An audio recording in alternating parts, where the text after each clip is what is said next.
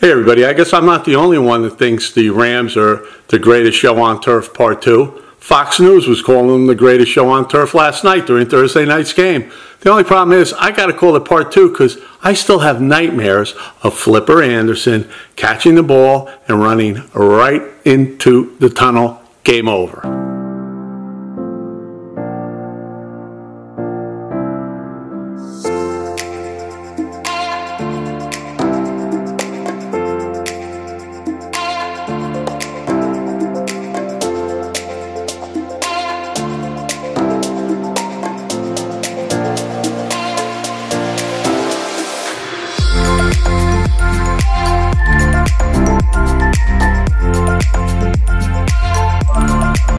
Hey, good morning everybody. How you doing? I'm only going to really tell you what I think about two games, one on Sunday and Monday Night Football.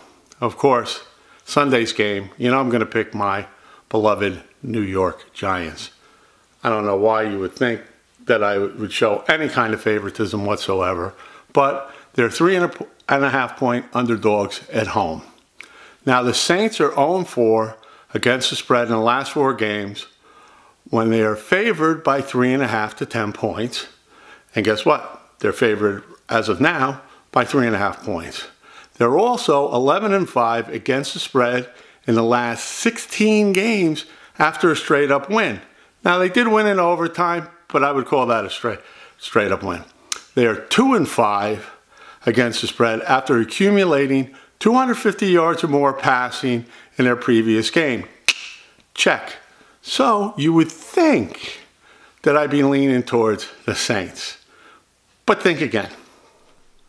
Now, my beloved Giants are 0-5 against the spread in the last 3 games after a straight-up win. They're 9-2-1. I hate that frickin' one against the spread in their last 12 games in week 4. They're also 4-1 against the spread in their last 5 games as 3.5 to 10 point underdogs. And they're 7-3 against the spread in their last 10 games as home underdogs with a spread of, guess what, between 3.5 and 10 points. Now, we know right now they're 3.5 point underdogs. Now, come on. We all know Drew Brees is truly a beast. I don't know how he keeps doing it. I mean, he also has been known to drive the Giants nuts. But he's coming in 104 out of 129 attempts, 1,078 yards, 8 TDs, and 0 interceptions, and a rating of 122.2. Ugh, I hate it. But don't count Eli out. It's not great like Drew Brees, but he's 81 of 110, 800 yards, 3 TDs, 1 pick, and a 99.1 rating. Now, we do have that revamped offensive line. I think it's only going to get better as they gel. So I think Eli's stats are going to go up higher and higher. Now, don't forget, we have Odell, and we got Barkley, and we're going to be fine on offense. I'm just hoping it's not going to turn into a shootout like last night's Vikings. I mean, talk about a shootout. But you know what? I think we could win a shootout.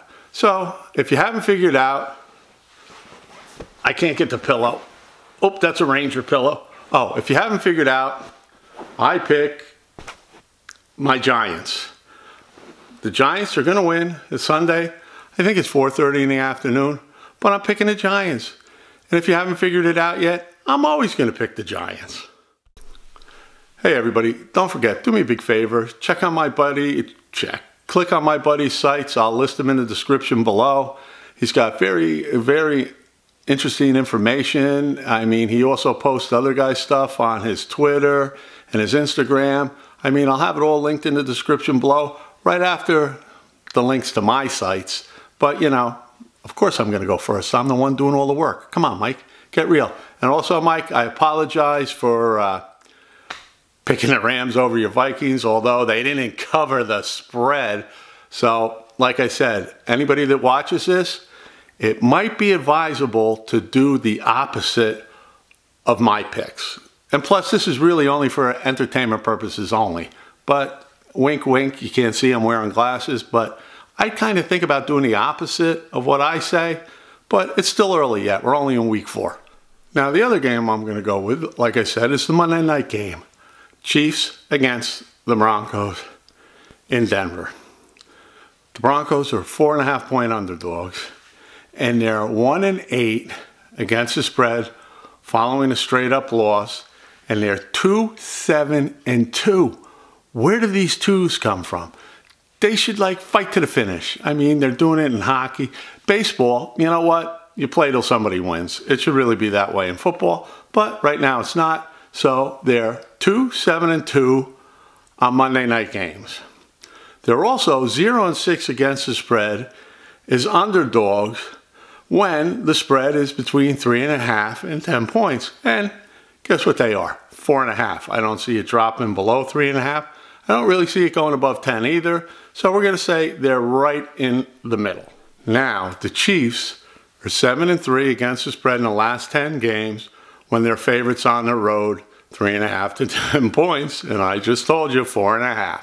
They're also 10-4 against the spread in their last 14 games as road favorites.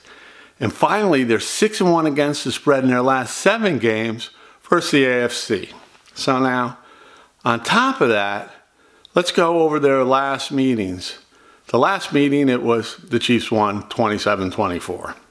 In the last 5 meetings, though, they took 3 out of 5, the Chiefs. So, I mean, it's But now, let's talk about the quarterback. Now, Patrick Mahomes, I don't even know if I say the poor guy's name right, but it's going to be a household name if he keeps this crap up. He's on fire. He's 62 of 93. Not all that great, but 896 yards, not Drew Brees-like, but catch this crap. He's got 13 TD passes, 0 interceptions, and a 137.4 rating. Now, poor Case Keenum, he's 66 for 108, 743 yards, 3 TDs, these 5 interceptions. You know, the poor guy, 5 INTs with a 71.6 rating. So now, you know, I got to go with the hot hand and KC and Mahomes. So my pick for Monday Night Football is the Chiefs over the Broncos. Thanks for watching. Make sure to hit the like button down below and subscribe. Come back tomorrow.